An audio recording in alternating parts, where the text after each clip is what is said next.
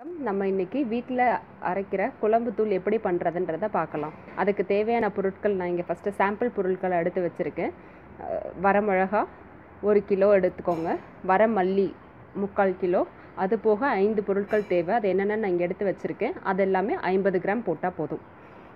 பச்சரிசி 50 கிராம், துவரம்பருப்பு 50 கிராம், சீரகம் 50 கிராம், மிளகு 50 கிராம்,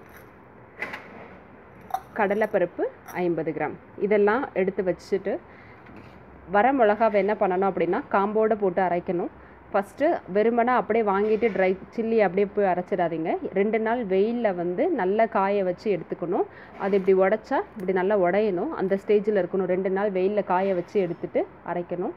அதே மாதிரி வரமல்லி 1 நாள் வெயிலில் காய வச்சுக்கோங்க போதும். இந்த 5 பொருட்களையும் வெயிலில் காய வைக்க தேவையில்லை. சிலர் சொல்லுவாங்க இந்த பொருட்கள்லாம் எண்ணெய் போட்டு ஃப்ரை பண்ணால் ரொம்ப நாளைக்கு இருக்கணும். அந்த மாதிரிலாம் எதுவும் தேவையில்லை.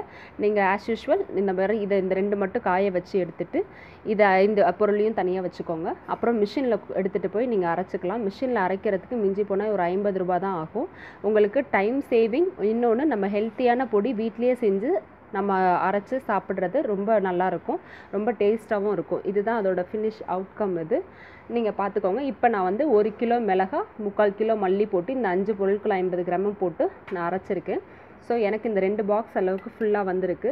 இதை என்ன பண்ணணும் அப்படின்னா நீங்கள் ஒரு ஏர்டைட் கண்டெய்னரில் போட்டு நல்லா வச்சுக்கோங்க. க்ளோஸ் பண்ணிவிட்டு கைப்படக்கூடாது. இன்னொன்று தண்ணி எதுவும் படாமல் வச்சுக்கோங்க.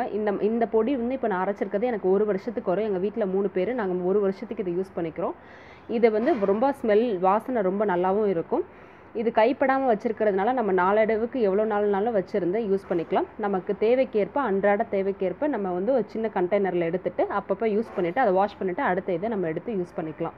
இதுதான் வீட்டில் அரைக்கிற குழம்புத்தூள். இதுதான் நாங்கள் சின்ன வயசுலேருந்து சாப்பிட்டுட்டு வரோம்.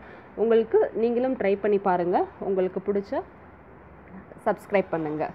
உங்களுக்கு டவுட்ஸ் ஏதாவது இருக்குது அப்படின்னா நீங்கள் கண்டிப்பாக கமெண்ட் பண்ணுங்கள். அதுக்கு நாங்கள் ரிப்ளை பண்ணுவோம். Thank you so much. சப்ஸ்கிரைப்.